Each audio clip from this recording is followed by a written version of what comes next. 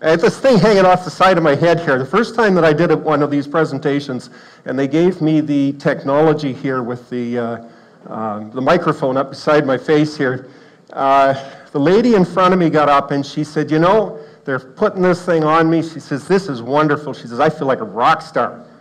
She says, I feel just like Madonna. And I'm sitting at the back and thinking, oh, that's pretty cool. Wonder who I'm going to feel like. Maybe Springsteen. Maybe feel like the boss. It could be. Don't laugh. It could be. I got up to the front. They put the thing on me, and I could only think of one thing. Would you like fries with that? I don't know what that says about, but anyway. So we're going to talk about insurance, and I do recognize I'm the only thing between you and lunch, so we will try and keep on time. I will try and keep the technology under control. I was informed there is a self-destruct button on this. If I touch it, everything goes blank.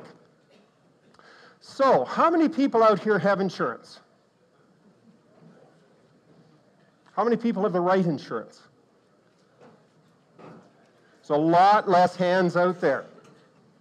Majority of people will take less time to look at their insurance policy than the time it takes me to start from what I'm doing today until I'm finished and you're on to lunch. So that's only going to be about 40 minutes, right? So people don't generally take enough time to understand what's going on with their insurance. We have insurance because, well, we need to have insurance, right? The bank says we should have insurance. We need to be covered. It helps us cover off the risk, right? So that we don't have that problem of, well, if the barn burns, not only am I losing the barn, but I'm also going to be without my house because they're going to foreclose on my operation. So insurance is really, really important, yet we don't really spend a lot of time talking about it. So what I'm trying to do here today, I'm not going to educate you completely on everything you could possibly know about insurance. But what I do want you to do is understand a bit of what's on your policy, and if you don't understand what's on your policy, then you need to talk to your agent or you need to talk to your broker, and you need to get them to explain it to you. So that's what we're going to try and do today. So Webster's defines risk as the possibility of loss or injury. And I'm going to go through a few of the terms here that you might recognize or not recognize so that when I'm talking about them, you kind of understand what I'm talking about. So it's the possibility of loss or injury, and we also sometimes refer to it as a peril. So in insurance terms, when I start talking about a peril, does anyone know what I'm talking about? Yes? No, there's someone at the back there that put his hand up. What are you talking about when we're talking about a peril? Catastrophe like fire, flood. Right, fire, flood, things that you're insured against. That when your policy responds, it'll respond to a fire, it'll respond to an explosion, it'll respond to water damage. If you go to Webster's and go further from the insurance, risk has a lot of different meanings there. I mean, it goes from anything from the subject matter of insurance, which we talk about at the bottom there, or the chance of loss, or an insurance hazard, right? So audience participation, again, we need to know what sort of risks as farmers do you face, and not just insurable ones. What sort of risks do you face? Yell them out. Weather. What else? Fire, I heard. Injury. Divorce. Yes, family breakdown. Haven't had that one before. The last time that I was here, last time I was here to speak, I actually was working for the government at that time, and I was promoting a program called the CASE program. Everybody laughs about that. I didn't realize when I started out that CASE, C-A-I-S, really is a four-letter word. So we face all sorts of things. We face problems with politics, disease, interest rates. They're on the rise. That's a risk that we've got. And then we've got the insurable things like fire and wind and theft and that sort of thing.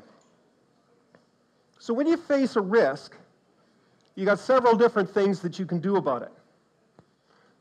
You can reduce the risk. So things like You know, if you've got an open flame someplace, you can take combustibles away from that. So things like a propane or a natural gas heater in your barn. Make sure that it's cleaned out. Make sure it doesn't have dust on it. That sort of thing to reduce what the risk is. We talked earlier, or Andrew talked about thermal cameras. And I've got up there thermal imaging. So we're looking for hot spots in the barn. And the program that he's talking about with the cameras that are available are really terrific. If you don't want to go through that, talk to your insurance broker or your insurance agent and see whether or not that's a service that's offered by your insurance company. Because we have trained people that will come out and do a thermal imaging of your barn and check to see if there are any hot spots in that. So one of the other things that you can do is you can mitigate the risk. How many people have a fire prevention plan? How many people meet regularly with their employees to discuss what happens in the event of a fire? How many people have their employees, if they have any, check for different spots, potential hazards there? Those are all things that you can do to mitigate the risk. You can have fire extinguishers around, but you can also have fire prevention officers or fire departments come to your property, show them what you have, give them a map of where your facilities are. If it's a large operation, they will want to know things that may be risks, potential risks for them. How many people have pesticide storage on their property? How many people have told the fire department where that is in the event of a fire? Right? That's something that they're interested in. That's a pollution risk. That's a risk that they face maybe with explosion or something along that lines. The final one is the one that we're going to talk about today. You can transfer the risk. You pay somebody else, and that's your insurance company. You purchase insurance. So rather than you face the risk of that fire destroying and taking you completely out of business and maybe taking your home as well, you can pay somebody else to take that risk for you. So insurance, we always talk about insurance as like a bucket. And everybody pays money into the bucket.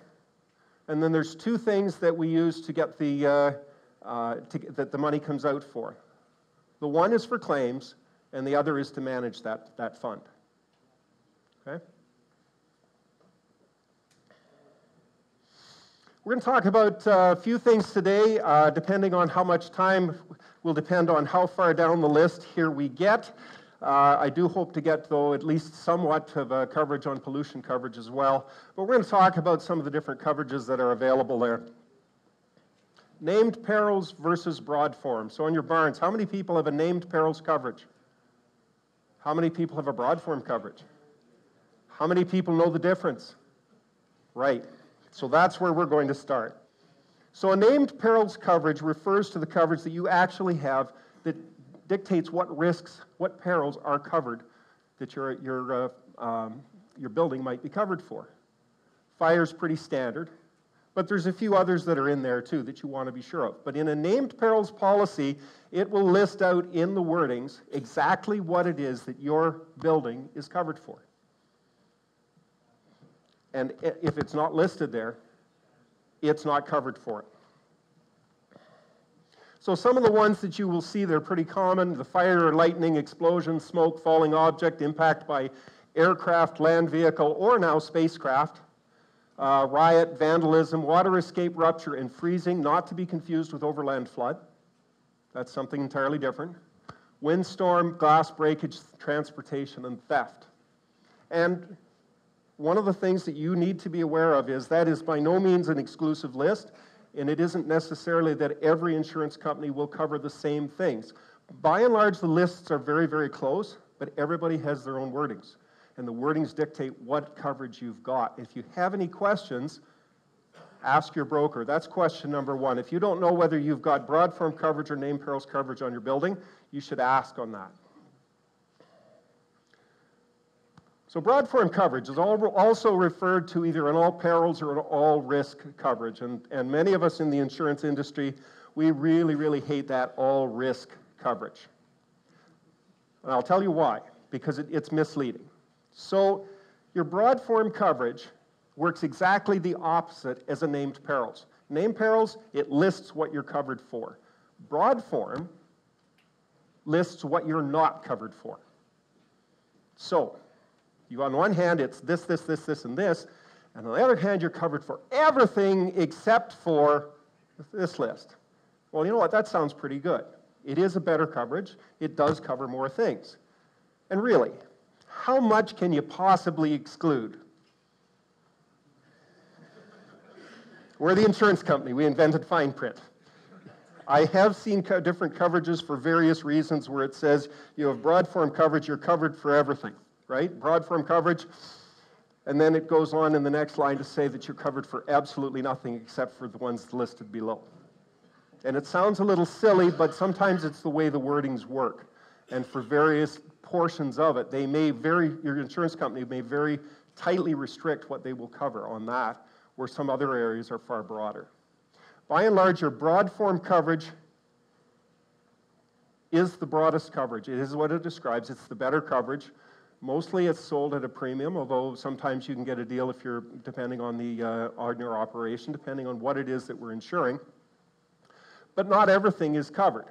Things like rot, mold, damage by vermin like mice, rats, raccoons, that sort of thing, that's all excluded. And there's a lot of other things that are excluded out of that too. Remember I said overland flood. That's one that's excluded. Overland flood is excluded from that. Again, as with your named perils, it varies from company to company. So be sure you talk to your broker and ask, or your agent and ask them, what exactly is it that I'm being covered for and what is it that I'm not being covered for? So we talked about overland flood. Has anybody heard the news about overland flood these days? Yeah. Well, west, we had a few. Down in Toronto, we had a few. And all of a sudden, people have got their basements flooded and finding that there's no coverage.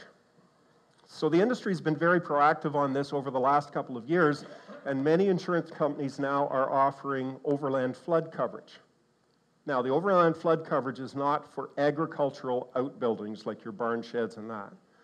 I'm not aware of any company that is offering the overland flood coverage for that. But your house can be covered. And we introduced ours about a year and a half ago, introduced our coverage. And we did have a little bit of pushback when we first covered it because it's another coverage and we charge for it. And then in June, we had a flood. Up in Harrison, we had a bad flood up in this area, and all of a sudden, we had no more pushback on it. And people understood what it was that it was covering. And yes, you know what? Even though you think you might not be going to get something, you really can. You really can get something. The other one that I want to talk about here is collapse. And certainly this year we're going to, our engineering is going to be tested. We've had a lot of snow, and now all of a sudden we're going to get rain, and the weight on the roof is going to get fairly heavy for your snow. How many people know if they've got snow load coverage on their buildings? A few of you do. If you have broad form coverage, unless there's a restriction, you'll have coverage for collapse due to the weight of snow. If you have named perils coverage, you might or might not. It's not a coverage that is included in the named perils coverage, but most companies will add that on if the building will qualify for it. So actual cash value versus replacement cost. So your actual cash value, we always get into the fun of trying to figure out how do we come up with what our actual cost value is of that 150-year-old bank barn that you're maybe running some beef cattle in. We've got some hay and some straw upstairs. It's in pretty good shape. Well, the first one there is replacement cost less depreciation. Well, after 150 years, if we go by that method, you're going to owe us money if that thing burns, right? So obviously that building has value because you're using it. It's acting as storage. It's acting as a place for the cattle to be put. So it has storage. It has some sort of a value to it. But we can't use that. It more has a functional value to it. So what is it being used for? What's the use? What would it cost to replace that? You know, like, so you're running some beef cattle. You probably, if that went down, you could build a shed for storage for the hay, and you could build a one-story barn for the beef cattle. And I mean, a beef barn it's a fairly basic structure there. Your replacement cost on a two-story bank barn, I mean, that can run somewhere up in the neighborhood of $100 to $120 a square foot. And that's a big cost on that if you're going to a replacement cost on that barn. So replacement cost, is what it costs to replace that building with like, kind, and quality. I want to spend a few minutes talking about this. I want to expand on a bit of the stuff that Andrew was talking about earlier today. And he talked about the issues that we have when a barn burns and what do you do when it comes time to clean up. And the cleanups are becoming more and more expensive. If you go back not that many years ago, if you had a fire on farm, you could bury livestock on farm. And though it technically is still legal, I can almost guarantee you'll almost never get permission from OMAF or the Ministry of Environment in the event of a barn fire to bury those animals on site. And depending what the materials are in the barn that burnt, you may not get permission to bury the barn on site either, in which case it has to be trucked elsewhere. When we're looking at doing cleanups here and something like a large animal, so pigs or cattle, there's nobody locally that takes that. That ends up having to go out near Ottawa, so the trucking costs on that are fairly substantial. Something like a poultry barn, especially if it's in cages and the litter, that also can't go to the local rendering plant. Those generally go to a landfill site. And the last one that we had, that went down to Sarnia. So the trucking costs are becoming more and more expensive. What's that got to do with replacement cost? Well, your replacement cost is made up of two things. The first thing it's made up is the cost to actually build the barn back again, and the second thing is what it costs to clean it up. And cleanup costs now are running anywhere in around 10% of the cost of that building is what we figure it will cost to clean up that site and make that site ready to build on again. So there's 10% higher on what it is. Has anyone priced a barn in the last 6 months? Was it what you were expecting to see from a price standpoint, or was it higher? It was about what I was expecting. Yeah. That's a little bit of a loaded question, but in the insurance industry, in the farms in Ontario, we use a book for estimating the replacement cost of buildings called the Carl Douglas Cost Guide. And when the 2018 version of the Cost Guide came out, we saw a 20% increase on dairy numbers and 30% on poultry barns over what they were in 2017. And of course, as soon as we saw that, the industry kind of nearly had a heart attack when they saw it. And so we started talking and looking to various builders. And what we're hearing is that if you can get someone to rebuild a barn in the event of a fire, because the builders are very busy, it is going to be substantially more expensive than what you may be expecting. So normally I wouldn't spend that much time on this, but if you have a replacement cost on your buildings, you should really be talking to your broker or your agent and find out whether or not you've got enough on that. Check the limit that you have to replace that and see that it's sufficient, because the limit is what you've got to put that barn back up with. And if you've got a barn that's worth $500,000 and you've got $500,000 on there, there's nothing worse than going to replace it and find out that, you know what, it's closer to 700, maybe even 750,000 by the time we get it cleaned up. So I'd urge every one of you, to have a look at what those limits are this year as you're going through. And if you think that you might be a little bit shy on some of those, again, talk to your broker, talk to your agent. There's ways that you can mitigate the costs of what the insurance will cost for that. But in the event of a loss, if you're a couple $100,000 or more short, that can be a really, really as bad as not having insurance at all, because you think you've got enough to be back in business and you really don't.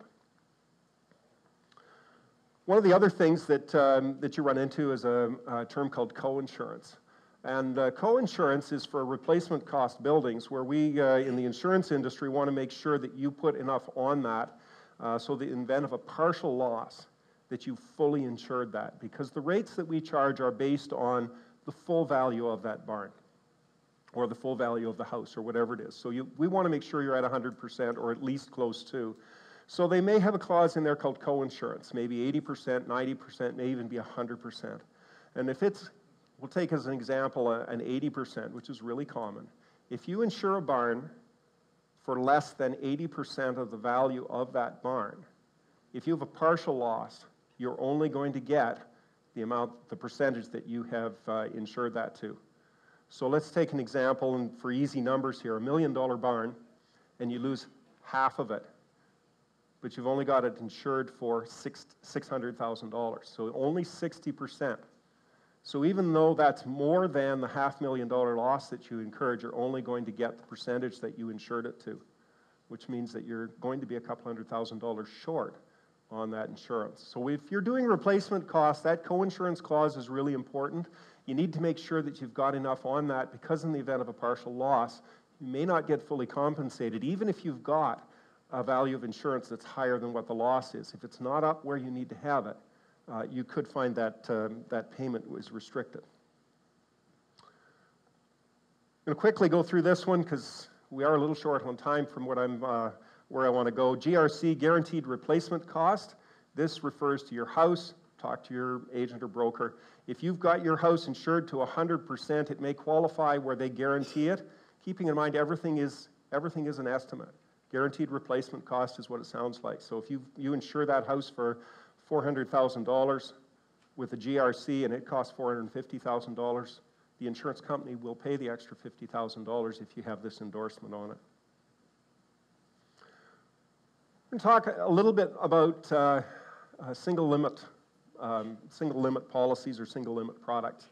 There's a couple of different things that you may hear people talk about. You may hear them talk about POEDs, property of every description, or you may hear them talk about loss limits. Both of these are single limit, and what it does is it takes all of your buildings, all of your livestock, and all of your produce that you've got insured to replacement cost, puts it under one limit. So if you have a loss and you're a little bit short on one part there, if you've got money in that limit, you can borrow to top it up. So as an example, let's take a barn and a silo side by side. You've got the barn insured for $400,000. You've got the silo insured for $100,000. Comes time to replace that. You only spend $350,000 to replace the barn, but the silo was $120,000. You're under that $500,000 total, but you only put $100,000 on that silo. You're $20,000 short. So in that case there, you wouldn't, even though you haven't used all the limit from the barn, you're going to be short $20,000 to replace that silo. If the same situation occurs, you lose the barn and the silo, and they're under a single limit policy there, you've got $500,000 to replace the barn and the silo.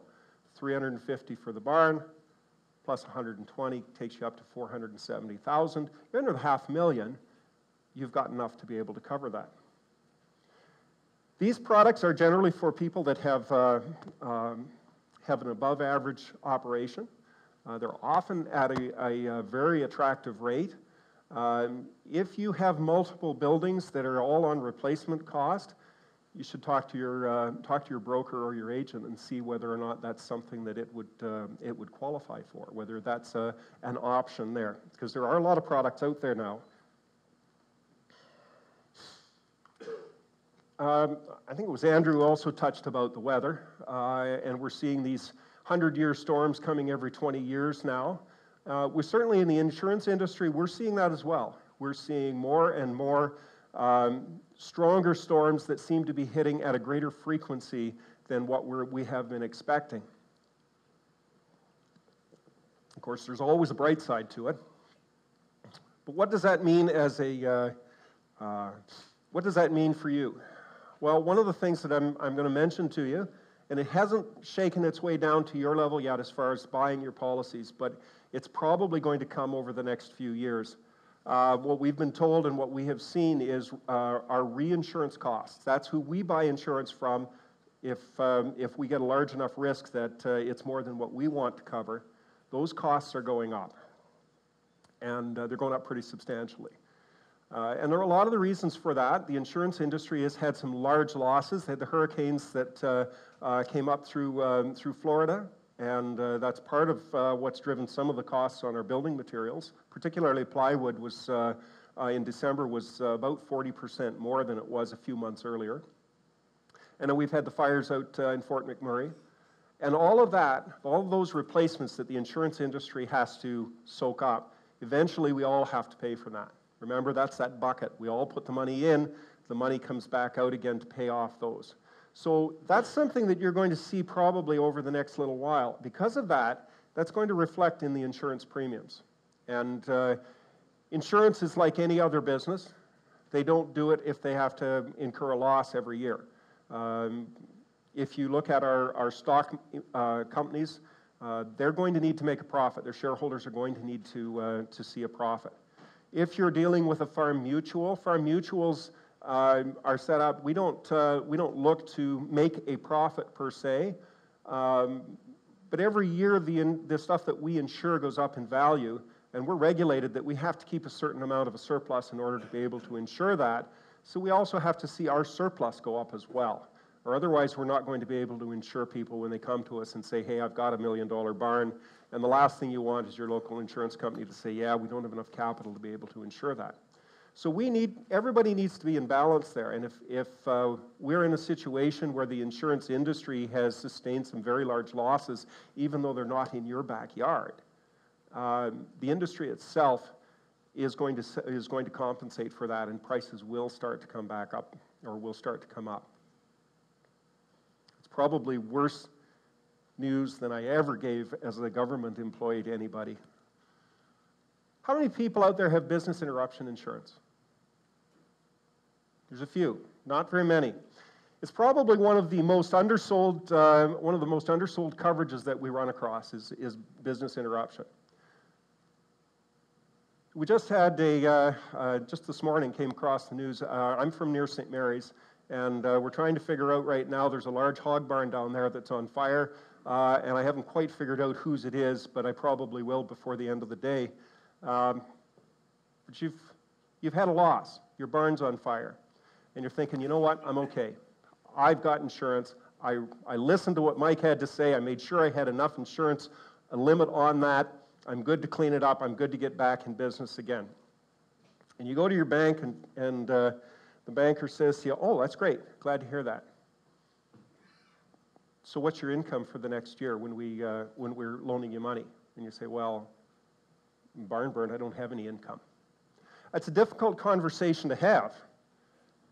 Think about it differently. If you had a drive shed out front and it was $150,000 in value and it burnt and you didn't have insurance on it, and you went to the bank and the bank says to you the same question, oh, you need a loan to build your shed back again. What's your income? Oh, well, I've still got income. I still have my livestock. I still have the rest of my operation. And they're going to say, okay, cash flow is good. But when you don't have cash flow, when you go to talk to a banker about it and you don't have cash flow, that's a much more difficult conversation. And particularly for livestock operations, it's something that you really should have is some sort of a business interruption insurance. This protects against your income, that your income will stop in the event of a loss. Remember, your expenses go on. And ask yourself, can you survive a year without any income? Can your business survive a year without any income? And if the answer to that is no, then you need to really look very, very, very carefully at this. Because let's face it, the expenses go on and they keep piling up. And things that you don't think about, if you don't have that income, you still have to pay the mortgage, you still have to pay the insurance, you have vehicle payments, you have hydro, all sorts of things like that that'll continue to go on. We're going to talk a bit about extra expenses as well. So we've got 4 different types that I'm going to talk about here today. How are we doing for time? 10 minutes, good. We have 4 different types I'm going to talk about. We're going to talk about no-co insurance, profits, actual loss sustained, and then I'm going to talk a little bit about extra expense. Your no-co insurance is just exactly what it sounds like. There's no co-insurance requirement. So you can go out and pick a value, say $50,000, and you can have that as your income replacement. And the only restrictions that you'll run into is sometimes there'll be a restriction that you can't take more than, say, 25% out over any 30-day period. So over a 4-month period, that $50,000 could be completely gone. And for your operation, that might be just fine. That might be exactly what it'll do. But it's a 12-month indemnity, so right now the builders are a little bit on the backed up, so you might have difficulty getting that barn replaced in just a few months. So you might want to go to something that is a little bit better than that. So you decide you'll go to a profits form. And the profits form is a little more substantial. You need to insure it to 100% of your insurable income, which is the part that would go on in the event of a loss. And that one will pay for any expenses that you incur or that you need to have. The income, just like it says, the income will continue to come in. So it'll top up to that 100%. It's a much better coverage. Likely going to be more expensive because you're probably going to pick a higher limit for it as well. You'll probably have a higher limit on that. But it does have a limit. There is a limit at whatever that's set, and when that money's gone, it's gone. Also, it oftentimes will have a 12-month indemnity. That means that from the date of the loss until 12 months down the road, that's the time that it will pay out. And after that 12-month period, if you're not back in business again, well, the income replacement is over. Even if there's limit left, that income replacement is over. Actual loss sustained. One of the nice things about this coverage is that there is no limit on it. It is how much you actually have, the loss that you actually have incurred. That's one of the real advantages to this. One of the other advantages to it is that many times you can get extended periods of time. So you can get an 18-month or a 24-month indemnity period. So it can stretch out over a much longer period of time. Something to consider is, even on the others, talk to your broker, talk to your agent, and say, what would it cost, or would the insurance company be willing to extend my indemnity period? Can I go to 18 months, or can I go to 24 months? Because that's one of those things that in the time where we're having difficulty getting builders to come in and build, you might be 18 months before you get that barn put back up again. In all cases, we're going to have a look at your books. We're going to see what your expenses are that continue, and we're going to see what expenses there are that don't continue. Some of them will stop. So if you have a barn full of pigs, you're not going to need feed anymore, right? But you may have a situation where you have a multi-site and you lost your feed mill. So you're going to have actually have somebody make feed for you. And so that would be an expense that would continue on. I know we have a lot of people that are in the cash crop industry here. Some of you may have an elevator or a storage. If that should go down, you're probably not going to need a business interruption per se, because you've got the physical crop when it burns or is destroyed. That's covered. You need a crop coverage for that. But what you might need an extra expense. So you no longer can bring that crop onto your farm because that elevator is gone, so you have to truck it another 10 miles to get it to somewhere else, to another one. You may have storage costs because you're going to store it there. Those are extra expenses, and talk to your agent, talk to your broker, and ask them, am I covered? Is that something that I need to look at? Okay. I'm going to skip through some stuff here quickly and get to liability. So everything we've talked about so far is what happens to your stuff in the event of a disaster. Liability is not for what happens to you. It's for what you do to somebody else. So you make a mistake and you're legally liable for something that causes them a loss, whether that's physical injury, or maybe you parked a piece of machinery in their barn and you're like a tractor and the tractor caught fire and burnt the barn down. You would be legally liable, right? You could be held legally liable for that. The question we often get: how much liability insurance should I buy? How much is enough? And if you ask almost anybody in the industry, their question is going to be to you, how much can you afford? Because there really is no limit to what someone might sue you for if you have something that you're legally liable for. I can remember driving a car with $500,000 of liability insurance and thinking that was more than I'd ever possibly need, and then increasing it to $2 million and thinking, well, that's fantastic. I'm great there. But now we're seeing a lot of people that are talking $5 million for liability and larger limits based on what it is that you have that you're covering in your potential operation. That's something that's a discussion. $2 million is now fairly standard. We see that on most farming operations. They have $2 million liability, but we do see a lot of people that will that will go beyond that. Or maybe use something called an umbrella policy, which will cover both your property insurance and your auto insurance. You'll have an underlying insurance of $2 million of liability, and then that umbrella may add either a $3 or an $8 million liability to the top of that. And that might be something that works well for you. But you've got to, that's something you need to talk to your broker about, find out what works for you, what works best in your situation. Pollution coverage, two parts to it. There's a liability portion, which is covered under your pollution liability, but there's also first party.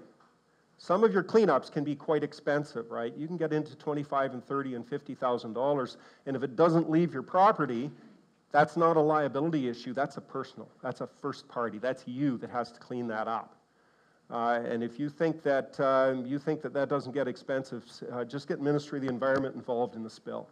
And it can be quite expensive. Somebody backs into your fuel tank and it runs down the driveway. Think about what the potential could be there. If it gets into a drain and off your property, it's a liability issue. But man, oh man, if you just let it sit there and watch it go because it gets to the drain, it's covered, I think there's some government agencies would not be very happy with that. So the takeaway messages. Know what you're covered for. Ask if you don't know. Question. Talk to your broker. Maybe the number one thing is make sure that you're meeting with your broker every year. Make the time. It's really important. It's really important because the last thing you want to do is find that you're not covered for something that you thought you were, and if you'd just taken a half an hour or an hour to sit down with him and talk to him, you could have been covered for that. I always end with these two pictures. So when your barn looks like that, it's too late to say, gee, I wonder if I've got the right insurance. Because in an hour, it's going to look like that. Thank you very much for your time. If anybody has any questions, I'd be free to answer those for you. Yes.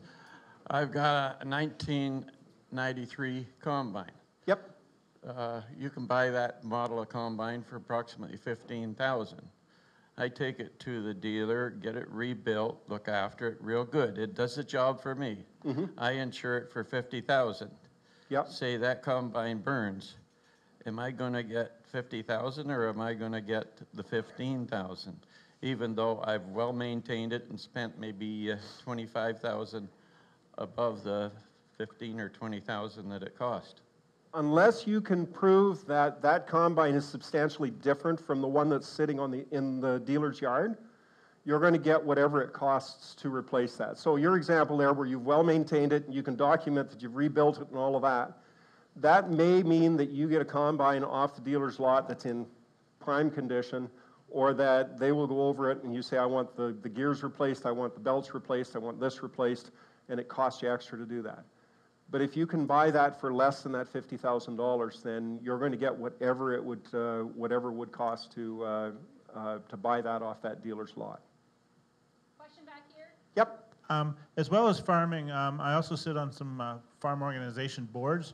I was interested in your liability coverage coming up there. It keeps coming up every once in a while around the board table about the liability and the directors and officers insurance we have as an organization. Yep. Just what kind of targets are you seeing people taking out in insurance like that, and any other comments about that? Other than I can say that it's something that's extremely important when you sit on a board that you have that director's insurance. But I can't give you much of an answer on that. It's something that I can look into and ask, but it's not part of the insurance industry that's my specialty that I spend any time on, to be sure. In many cases, though, you should be looking at something. If you look at what anything over and above that they don't pick up, you could be held personally liable for. So you want to keep that, as an organization, you want to make sure you keep that as high as you can afford. Nobody else. Awesome. Thank you very much. If you have any questions or think of anything during lunch, I'll be around here somewhere for the rest of the day.